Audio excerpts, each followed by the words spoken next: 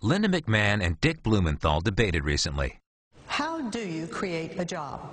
A job is created, and it can be in a variety of ways, by a variety of people, but principally by people. While Dick struggles, Connecticut families worry about jobs. Products and services.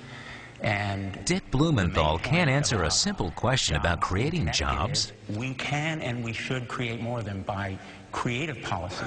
As a career politician, Dick Blumenthal has no idea how to create a job. I have stood up for jobs when they've been at stake. He doesn't even know what's going on in the economy. I am glad to hear that WWE is hiring now that we are in good times. Did he say good times? Dick Blumenthal thinks these are good times? Dick Blumenthal. He can't create jobs. He can't help Connecticut. I'm Linda McMahon, candidate for U.S. Senate, and I approved this message. Paid for by Linda McMahon for Senate 2010.